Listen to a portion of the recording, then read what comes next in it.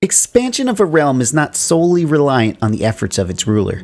Oftentimes, it's a commander's well-executed battle plan, or the collective strength of the realm's army and its champions. Though sometimes, in the end, credit must be attributed to the realm allies. It was a well-known fact that ANGERMANLAND's conquest of Chief Boltooth was well supported by the army of Ylvadno, so naturally, we had to return the favor. Everything started with a call to arms in a defensive war versus Sijavara. Unfortunately, the lack of motivation on our allies' end demonstrated Ylvadno's dedication to exploiting our military strengths. Despite this, and as our only ally, their survival was in our best interest. It just didn't stop there. Amidst the struggle of stabilizing our economy and scraping together the gold to claim the High Chiefdom of Lapland, the chieftain of Ylvadno decided it was time to follow things up with a retaliatory subjugation war against Sijavara, to which, of course, we obliged. Nonetheless, we yet again threw our allies on our back and did the grunt work. We started with a straight-up advance into battle with Sijavara's defending forces and chased them off into the north. This move bought enough time for our allies to recapture their capital holdings and finally enforce their demands. The resulting break in action was well needed. As it is now, we start getting our plan in motion and hopefully start invading Sweden. Hello everybody, S Monty Gaming back again with another installment of our tribal playthrough, ANGERMANLAND. Before we start things off, let's go ahead and click that like button together. Thanks. When we last left off, I was getting a bit anxious because all I wanted to do was take on Sweden and I kept getting sidetracked. But now I feel like we're in the right place to execute on this once we take care of a few of those pesky upfront chores. Looking at the current situation panel, it appears we can get our marshal to do some work building control. Also, might as well start making everybody Swedish. 4 years is a relatively quick process in any case. Next, it looks like we still have the ability to duel Prince Sven, who's actually quite banged up. He's got an aggravated wound and got lost. Still, doesn't really seem to impact his prowess enough to make a trial by combat viable. So, we're gonna go ahead and table that for the time being. It also looks like Margarita needs some instruction. And I was going to give her over to Linda, but I noticed something. Linnea is threatening to leave the realm. I guess the loss of Olaf was too great to bear at this point. Given Olaf was a staple in our realm, I can't stand to see her leave too. So we're going to go ahead and hand over Margarita to her care, and that'll hopefully cheer her up a bit. Now, last thing to do is handle this bit of debt we've incurred from recommissioning our family epic. Looks like Norway's got something going on, and hit them while they're down. That's my favorite raiding strategy. Scanning their holdings, it appears Prontheimer has a total of 43 gold waiting for us. I need no further convincing. This is where we send the raiders. We'll gather them up in Helgum and... no, we have no raid commanders, so we'll go as is. Yes, of course, this epic needs to be prestige, thank you. While that cooks, we're gonna queue up a move order direct to the bigger of the two holdings. And as our troops run off, let's go take a look at Sweden and see what we're up against. King Halston apparently has some sort of bad omen. He's not too old, but it's his lack of allies that has me hoping he keeps breathing. His direct heir, Eric the Heathen, seems a bit more martially focused, and he's got a wife and stuff, so who knows what we'll be up against in that event. Oh, our family epic is a song, and Ileana has discovered a story from our ancestors. It involves a raging ox, a euphemism possibly, but we'll let our fans decide. Ileana, write it up. The time saved means you get paid less. That 50 gold refund basically removes the need to raid. But we've already got started moving in this direction, and hell, it wouldn't be an episode of ANGERMANLAND without at least one pillage. We arrive on our first holding in Prontheimer just as the welcoming committee skirts off into the mountains. And speaking of skirts coming off, it appears the time around my daughter has piqued Linnea's interest. A declaration of love? I'll allow it.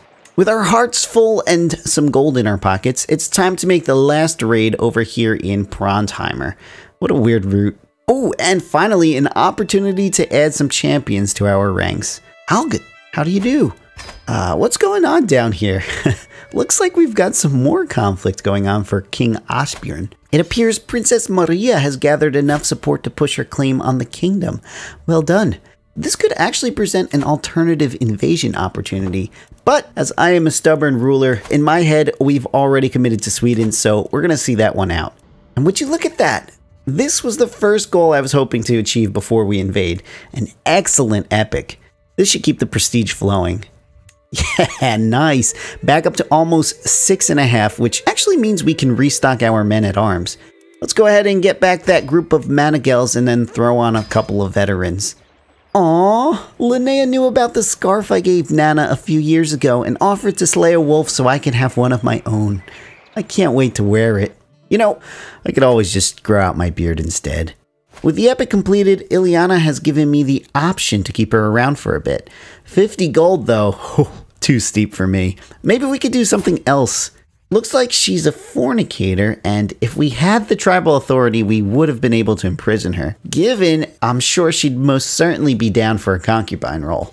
Yeah, so she's technically not in my court, so the best thing we can do is hold on to our cash. I'll see ya.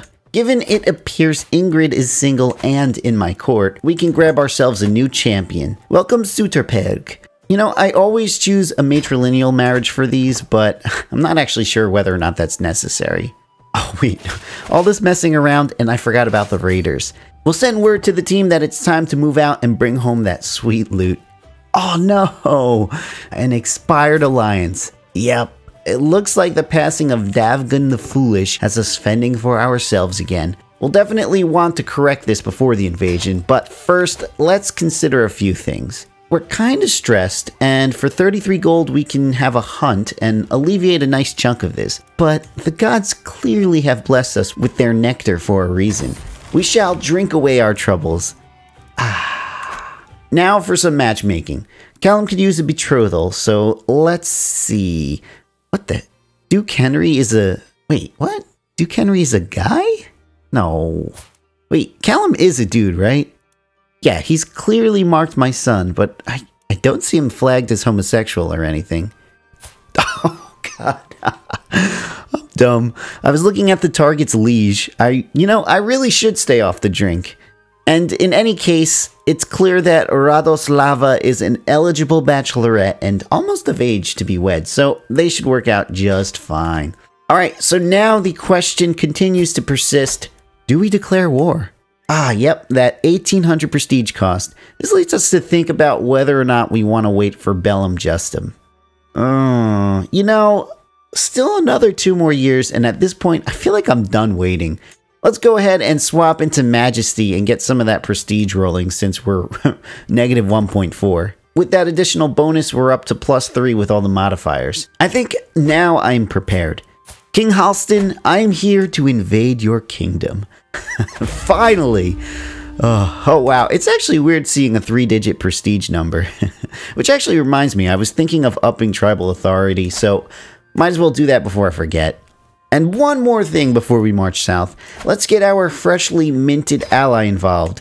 Thank you for your support, Duke Krutoj. It also looks like we've got a champion wanting in on the action, but 36 gold, yeah, it's just not reasonable. I don't care what claim you have. We're going to start things off with the oh-so-familiar march into Metalpid. And actually, giving the adjacent holding to the south, I'm thinking we leave some besiegers and just take that 100-troop hit via attrition to hopefully speed things up a bit. Oh, look here. The boys from Veletia are here to help, and that's a healthy-looking stack. Looks like they're going to add some additional siegers to Metalpad and wait for the holdings to fall. Now, while this goes on, let's see where our next hit should be. Dallas Bergslagen appears to have 2 holdings, but this one in particular has 30 gold. No doubt this is where we're going to strike next. We'll first go ahead and regroup our siegers in Hallingsland, and then go ahead and split off for the next one. Ooh, more attrition. I forgot about that. Oh, I think... yeah, if we go through this neutral territory, we can avoid that penalty. As we move in, I'm always paranoid that when I zoom out, I'm going to see our home burn to the ground. In any case, we'll keep an eye on the sea in the east and make sure nobody gets tricky. Nice and smooth. Hallingsland falls uncontested, and now we can go ahead and move our other army up to Overdalarna, and it looks like our allies will follow. Oh, what's this now? We're the cultural head for the Swedish. Just what I had feared. The king had up and died. Let's see. Oh, yeah, look at that. That's a lot of allies. Well, you know, actually, some of them don't seem too impressive, but it definitely wasn't in our plan. And Given our gold situation, hiring mercenaries is not really an option right now, so let's just keep an eye on the war overview and make sure nobody's joined yet. Wait, who is this kid? Oh shoot, that's the new king. I clicked on this county and forgot to click on the count's liege. Luckily, I see no alliances, so I guess we're no worse than we were before. The one thing that is slightly concerning is the Swedish army have managed to get lost in the Gulf of Bothnia. I'd imagine that would actually be a pretty tough thing to do. Oh, great. The kid found an ally, and of course, it's the King of Denmark. That's a swing of 3,400 troops. I'm gonna kill this dude. Oh, shoot, that was Denmark's prince. Okay, let's see if we can arrange an alliance to prevent him from joining. Of course, he's not interested for religious reasons. Fine, we'll go ahead and get some allies on our own. Margarita here can be set up with Galindas for an alliance with Prussia. Now, before we spend the prestige and have them join, we're going to wait to see if Denmark actually gets called to battle. Avre Dalarna falls, and we're going to shift our forces up. Looks like King Nud is ready to throw down, and yep, seems like the defending forces exceed our numbers for the time being. Let's go ahead and get Prussia involved.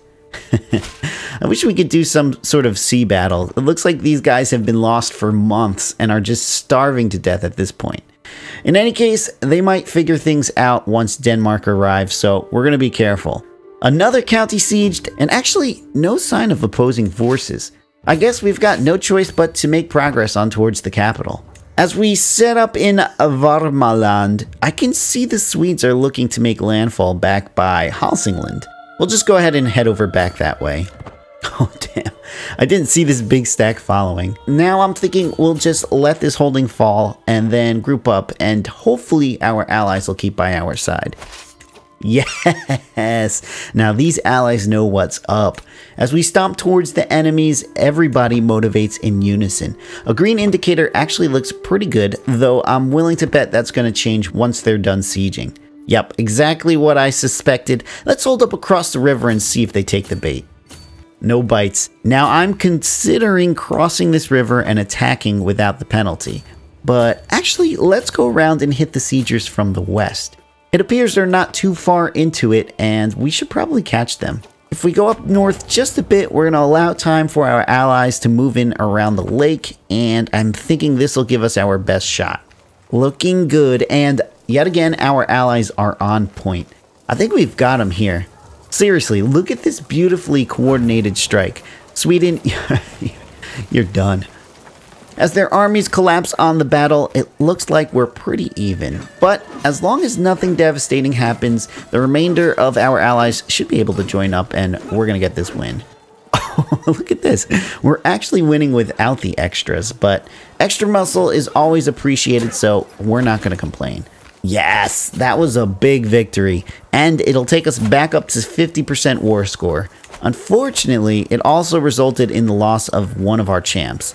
And though Fast is super expensive, these sieges have been quite profitable, and I want to make sure we're in top form. We'll grab him and make sure to recapture this holding. We can split off some of the besiegers and chase the fleeing forces to the south. Yeah, there's definitely still room for some battle war score, so let's go for it. 68% with that recapture. I'm going to allow for some of my troops to catch up before busting this fog of war. Oh, look at this. We've got another potential duel lined up. Another fornicator, a countess. Yeah, we'll keep that one in our back pocket. I'm not really sure I'll be dueling in the near future. As we sneak up on Skapa, I can't seem to find the opposing forces anywhere nearby. It looks like the AI is going to do some sieging in Nirik, and that'll allow us to just keep moving in. Oh, damn. Looks like one last kiss from Linnea, and we slip right back into the friend zone. It just wasn't meant to be. And neither was a break from these pesky defenders. They've gone ahead and figured out how to navigate these waters and snuck up a boat of men north to retake Dallasbergslagen for the second time. As Skara falls, I'm now considering recapturing the counties Sweden took back, but yeah, it doesn't look like the reclaimed war score is too bad. So I am curious to see what our war score jumps to with the fall of Nirik. we'll keep an eye on that as we move on to the capital. And, oh, very nice. Only 4 months to bring this down. Yes! I freaking told you guys that they were good. Looks like our little king was hanging out in Nerik, and my boys got him. God, these guys are a million times better than Yildvadno ever would have been. I guess the only next steps would be to hop on over to his cell and let him know I've got some bad news. And just like that, we now become King of Lapland, Sweden. Where are you? Okay, so clearly I'm still a duke. I wonder who holds the Sweden title then. And, oh, it's not yet created? No, that can't be right. Oh, God, it was destroyed. I bet it's because I only had one duchy and I wasn't eligible to hold Sweden. Yo, that's actually amazingly badass. We invade the Swedes, take their kingdom title, and then destroy it. Yeah, I feel like that's our style. In any case, this is cool because now I guess it makes sense to do that custom kingdom for ANGERMANLAND. Oh, these prices are steep. The prestige should be doable, but damn, 300 gold, and that's not counting whatever gold is required to get 2 more duchies created. Let's see if we've got any gold lying around in the prisons. No money, and yeah, this dwarf has been around long enough where I know she's got no money either. Guess it's dread time. Wait, why can't I kill her without tyranny? Wow, yeah, like I said, she is useless. Well, I know how to fix this. I'll tell you what, don't think I hadn't noticed you're aging like a fine, very tiny bottle of wine. And you know what? I'm into it. Join me as my woman. Let's pretend I didn't just try to have you executed. And as for you other two, see yas. I guess we're going to need another means for gold. Before we get to that, the next order of business will be to hand out some land. Braj can have Helgum and, yeah, these 3 other counties, because that'll bring him to his domain limit. Unfortunately, I can't give Dag anything because he's only entitled to my primary holdings, and we're not ready to let go of those just yet. So let's go and grab somebody with low intrigue, you know, in case we need to capture them. Here you go, Lord Mayor Emund. He's a lunatic with no family. Perfect. Go ahead and take Gotland. Now we're going to go ahead and give Hollingsland to this random dude, Ake. Nice. We're at 5 out of 5 personal holdings, and the kingdom is coming along. Not how I envisioned it, though, but we're making it work. Speaking of, I just thought, diplomacy has that perk, Ducal Conquest. Yeah, 20% title creation discount. That would actually be pretty useful since we've got to create these duchies. Though I'm really hoping that also applies to the custom kingdom decision. Look at this, we've got some raiders. My levy knows the drill. Oh yeah, you know, I also forgot we'd inherit some problems. It looks like there's an independence faction forming and they've got 172% of our military strength. We'll just shuffle around some of our counselors and see if we can get them happy. Count Tok is actually pretty close, but I may not cut it. It also appears he makes up for the majority of this percentage, so let's see if we can marry a child to one of his for an alliance. Unfortunately, we don't have any more eligible children, which makes me think it was a bit impulsive to have taken that 51-year-old dwarf as concubine. No worries, for 3 gold, we can go ahead and get the younger Yosaka. Well, 33 isn't too old, but we need them for alliances and fast, so we'll make do with what we've got. Nice! Conveniently, this raid in Dallasbergslagen had finished, and it allowed me to snatch 49 gold from the raiders. Even with that, I don't think we're going to have any means of preventing this independence war. Might as well get some raiding done. We'll go ahead and march into Heidmork and watch as the faction swells to over 200%. Alright, maybe we should try and do something with our spy master. We're gonna try and dig up some dirt on the vassals by searching for secrets in the capital. A strong hook could help us here. I might be getting a little bit greedy here, but there's another 20 gold. And at the cost of 100 troops, seems good enough for me. It is justified as we might need some mercs in the near future. Oh, what did I get myself into? My dwarf concubine has a taste for human flesh. You know, that tension of whether or not that playful bite was hot or aggressive has a bit more context now. Oh well. As our raid finishes up, we manage to grab a valuable prisoner. The full 50 gold ransom is not an option, and I don't really want to wait, so 39 will do. And with those raiders finally home and an additional 37 gold, we are swimming in it. The main concern now is this looming independence war. Given the strongest of the faction is situated in these 3 counties to the south, I think it's best we move our troops out over there to possibly catch them before they gather and group up. Yep, looks like we actually won't have any time for that. The demand for independence starts now. Best thing to do here is try and prevent the enemy from grouping up, and we may be able to do that as we arrive in Skara. Unfortunately though, we are unable to catch, and we're gonna have to continue chasing them up north into Yundug. With some clever shuffling of commanders, it seems we've closed the gap, and we should be able to catch the back half of their armies in Kinda. Yep, looking good. Hey, what's the deal with this war score? Occupied territories. Yeah, that must be because we don't hold any of their lands. We're gonna correct that soon enough though. First, we're going to go ahead and move into Moray as our allies have arrived to support us. As we approach, you can see the enemy running. This is always a good sign. An easy catch forces the southern troops to turn around in hopes to reinforce, but that's not happening. Oh, hello there, Count Toke. Thanks for helping things along. That valuable capture quickly shoots us up to 64% war score. Amazing. Our allies haven't wasted any time either. I'm on it too, guys. We'll just quickly crush them. Oh my god. 2 for 2. 2 fights, 2 valuable prisoners. Looks like Count Toke's son is cut from the same cloth as his father and finds himself captured. Now we're cruising 89% war score. Looks like one more siege will close this out. Let's go ahead and sit on Sevid. Actually, given there are some forces to the north, we're going to go ahead and split off a siege and send some fighters up by sea.